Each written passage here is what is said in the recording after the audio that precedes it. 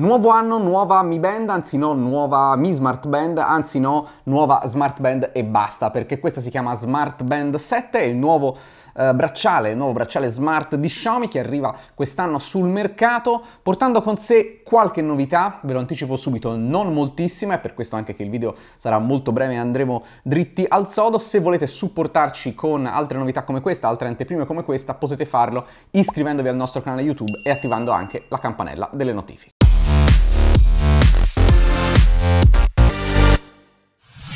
Ed ecco qua quindi la confezione di Xiaomi Smart Band 7, chissà se ci abitueremo mai al fatto che non si chiama più Mi Band o Mi Smart Band come nello step intermedio. Confezione sempre molto semplice, qualche prima indicazione, colore nero, 5 atmosfere per l'immersione, Bluetooth 5.2 compatibile con Android 6 o iOS 10 e ovviamente successivo. All'interno della confezione, oltre al bracciale, c'è questo che è il caricabatteria magnetico con porta USB-C, ovviamente non c'è l'alimentatore, dovrete collegarlo voi al computer, a un vostro alimentatore, quello che volete.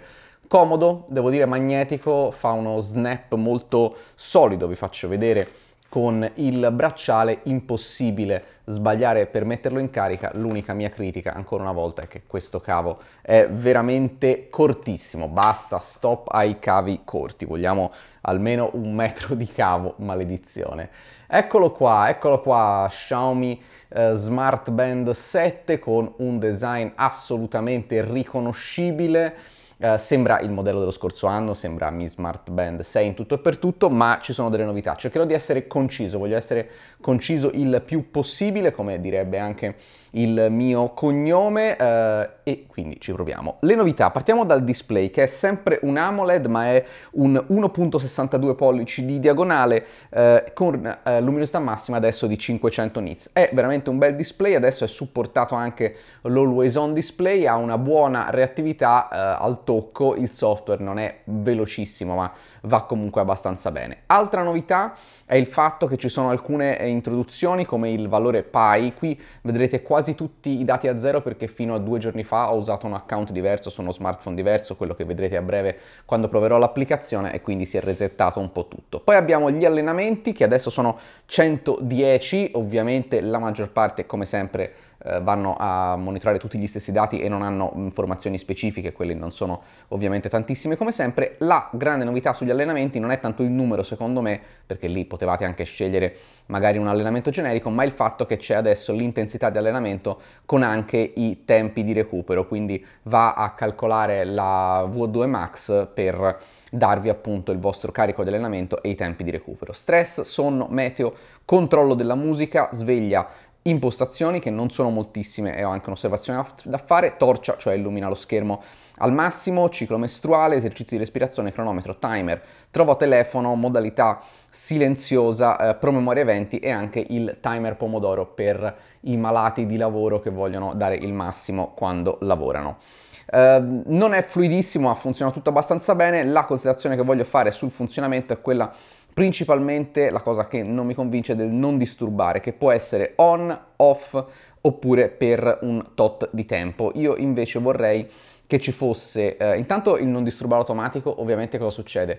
Che lui va in non disturbare quando dormite, ma nel tempo che ci mettete ad addormentarvi non c'è il non disturbare e quello può svegliarvi, e questa cosa è antipatica. La cosa che secondo me dovrebbe esserci sono delle scorciatoie rapide, che non ci sono, perché se trascinate verso l'alto ci sono le applicazioni, se scorrete lateralmente ci sono i widget che potete comunque modificare voi. Scorrendo verso il basso abbiamo le notifiche, giusta rapida parentesi, si leggono un po' meglio perché lo schermo è un pochino più grande, ma non ci sono grandi novità visto che non è ancora possibile rispondere a queste notifiche appunto. Manca quindi secondo me un menu rapido con un toggle per mettere il non disturbare, che io vado a letto, metto il non disturbare invece di dover fare tutti questi passi per arrivare nelle impostazioni. Questo secondo me andava fissato. Dal punto di vista hardware non c'è l'NFC, non c'è il GPS. Peccato, un'occasione persa, visto anche il prezzo che è aumentato, e questo fa somigliare questa Smart Band 7 molto al prodotto dello scorso anno. Ci sono i promemoria di inattività, l'SPO2 24 ore su 24, un'altra considerazione dal punto di vista software, il movimento col polso non è proprio velocissimo. C'è quella frazione secondo, quel mezzo secondo, un secondo pieno in cui non siete sicuri se ha recepito o meno il movimento del polso. Ci sono tantissimi quadranti, sono quasi un centinaio, questi sono quelli che ho installato e devo dire che sono la maggior parte molto belli, quindi da questo punto di vista veramente niente da dire, quindi ho cambiato quadrante per farvi vedere che questa lentezza non era dovuta alla scelta di un quadrante animato come quello con la superficie di Marte.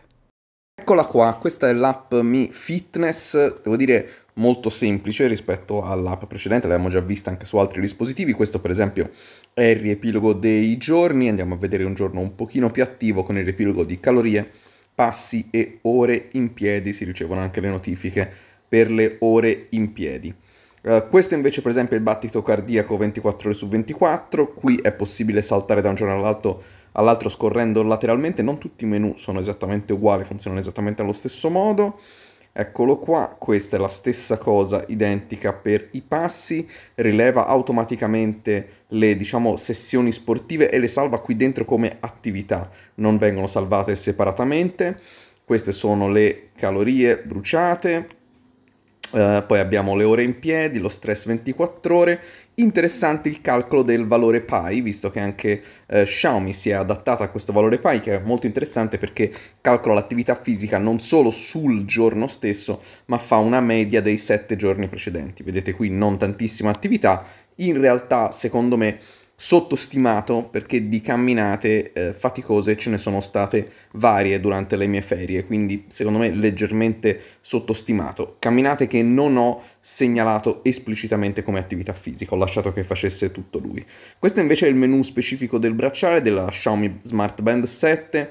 Alla voce display bracciale è possibile andare a scaricare nuove watch face, eccole qua, devo dire sono abbastanza, non sono tantissime ma sono abbastanza, vedete sono anche raggruppate per tipo, quindi negli artistici voi premete su altro, forse, eccole qua, e qui state vedendo tutti quelli artistici, quindi insomma ci sono un po' di sottogruppi da scaricare. Notifiche, ovviamente potete scegliere per quali applicazioni ricevere le notifiche, quindi andando su notifiche personalizzate potete scegliere quali applicazioni devono inviarvi notifiche sul vostro bracciale, chiamate in arrivo e poi frequenza cardiaca, monitoraggio continuo attivato, potete anche attivare la frequenza cardiaca elevata o troppo bassa, sonno in real time e poi abbiamo ossigenazione del sangue in real time, stress in piedi, avviso obiettivo, sveglie, eventi, meteo e poi potete qui modificare i widget, quelli qui, questa è la selezione che avevo fatto io, quelli che vedete direttamente scorrendo lateralmente nella schermata principale. Potete riordinare le app, potete attivare o disattivare il solleva per attivare. Io l'ho fatto programmato perché non c'è un modo per far sì che questa funzione vada di pari passo con il sonno, che è un vero peccato, perché magari un giorno voglio dormire fino alle 10 il fine settimana e magari invece gli altri giorni mi sveglio alle 7 e voglio che sia subito attivo. Ecco, questo è un po' un peccato. Impostazioni per la vibrazione, potete modificarla, modalità notte, che va a ridurre la luminosità del bracciale, anche questa vedete che può andare dall'alba al tramonto, ma non può andare anche questa insieme al sonno, che secondo me sarebbe una delle cose più interessanti.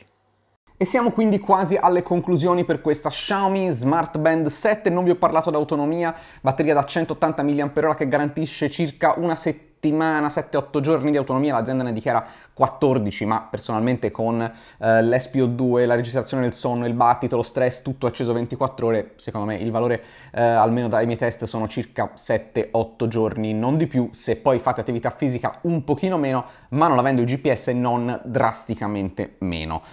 Questo per quanto riguarda l'autonomia. Per quanto riguarda il prezzo, 59 euro che è il prezzo pieno, c'è stata una promozione di lancio che al momento è terminata, sicuramente questo prodotto tornerà a scendere di prezzo nelle prossime settimane, nei prossimi mesi. Allora, conclusione molto diretta, a 59 euro personalmente non ve la consiglio perché a circa 5-10 euro in meno comprate la versione 6 con anche l'NFC che questa non ha. In più il software è rimasto al netto di appunto qualche sport in più e qualche funzione in più sostanzialmente lo stesso, non cambia molto sulle notifiche, non cambia molto sulla reattività, non cambia molto anche su come vengono mostrate le notifiche. Per esempio, se ricevete a raffica delle notifiche di chat, per esempio, ogni volta che vibra e ruotate il polso vedrete sempre in cascata la prima che avevate ricevuto, quindi un po' quelle cose lì che sono rimaste un po' le stesse delle altre smart band di Xiaomi. Nel tempo, nei mesi, con il giusto prezzo, con le giuste promozioni, ovviamente questo sarà il prodotto da comprare rispetto a quelli delle generazioni precedenti se non vi serve l'NFC. Però diciamo che questo prodotto è il classico prodotto che Xiaomi lancia per rimanere consistente, importante sul mercato con il bracciale smart più famoso del momento, soffrendo però di questo 2022 molto atipico, con i prezzi che salgono e le scorte di componenti che invece vanno a scendere. Quindi ci stava anche qualcosa in più considerando il prezzo. Al giusto prezzo però rimane la solita smart band di Xiaomi che non possiamo fare altro che consigliare. Grazie per essere arrivati fino a qui. Se volete supportarci potete farlo iscrivendovi al canale, attivando la campanella delle notifiche. Un saluto da Emanuele Cisotti per smartworld.it.